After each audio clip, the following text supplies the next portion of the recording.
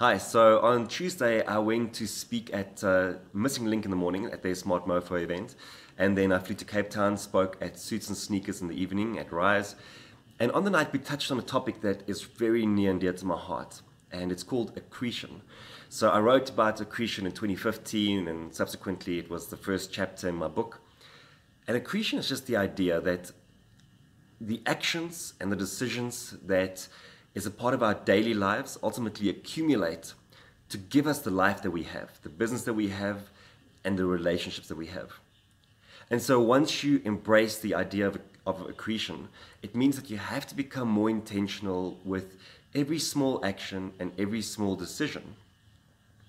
So there was a study done, and what they did is they made students download an app, and then during the day they would ping them and they would say, are you paying attention? What are you doing? And are you happy? And they collected more than 250,000 data points. And what they found is that we only pay attention to the thing that we need to pay attention to 47% of the time. So what's crazy about this is it means that 53% of the time we aren't paying attention to what we need to be paying attention to. And that 53% ultimately ends up shaping your business, your life, and your relationships. And it's time spent unconsciously. It's time spent distracted.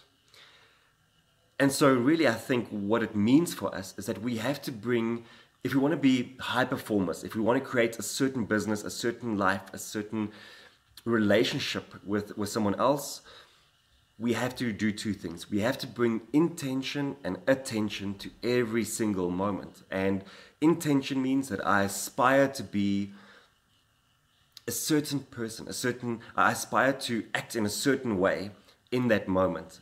So it has a lot to do with who do you want to be in every moment.